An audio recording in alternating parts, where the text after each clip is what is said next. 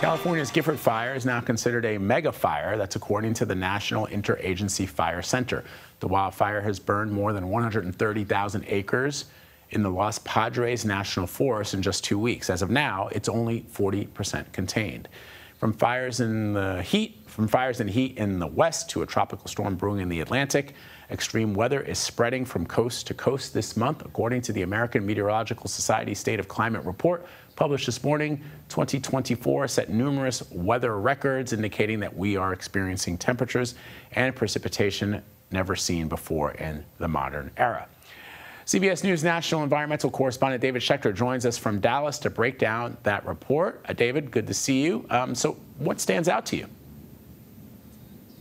Hey, Vlad, I know I'm here to give you the highlights, but the truth is this is not a very cheerful report, so don't shoot the messenger. But here are 3 things among the many that I think are worth thinking about and remembering.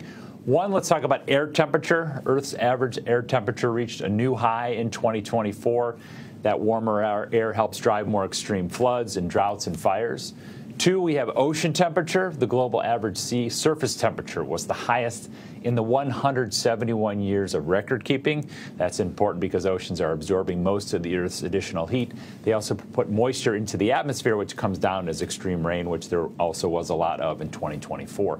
And number 3, I want to talk about glaciers. All 58 glaciers that get measured around the world for loss of ice mass have lost mass more than any time that they've been keeping records over 55 years, and that can affect people around the world who depend on that meltwater for their drinking water.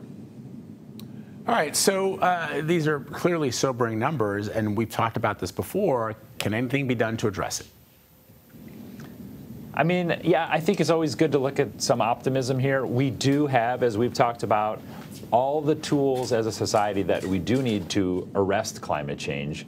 We have solar power, we have wind power, we have electric vehicles and batteries, and all those things are very effective at reducing our greenhouse gas emissions. At the same time, the Trump administration has really slashed investment in all of those areas, and so what looked very promising in terms of a growth curve is really expected to flatten out as he is really taking on renewable energy. And former President Biden was making some aggressive efforts to reduce U.S. emissions. What are we seeing now under the Trump administration?